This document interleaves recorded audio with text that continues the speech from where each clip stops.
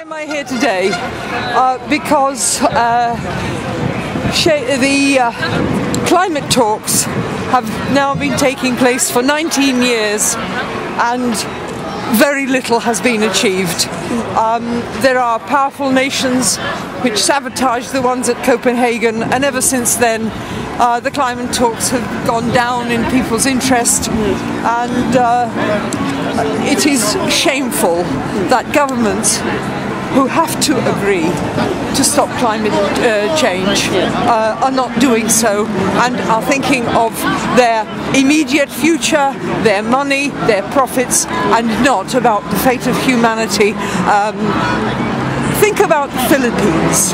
At the moment, 10,000 people have been killed by a typhoon.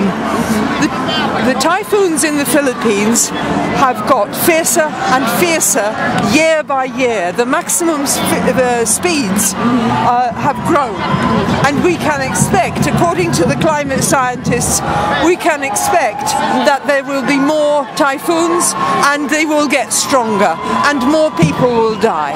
People will die of starvation if we don't do things about climate change. If we don't stop it, the droughts, the floods will increase, the ice will melt in the North Pole and then it will melt in the South Pole. It is a terrible, terrible threat, and we are trying to make sure. You see, only governments have the power to act on a scale that is necessary. It is no good recycling, it is no good even putting, like I have, a panel to generate electricity on the roof. It has to be national scale action, and so we march, however hopeless it seems. I am a Polish woman. I was born in Warschau, but I live in England. I left Poland at the age of 6, and I have an English family, an English husband, but I am not a Polish nationalist. I like the idea of having two nationalities, and I would certainly welcome to have more.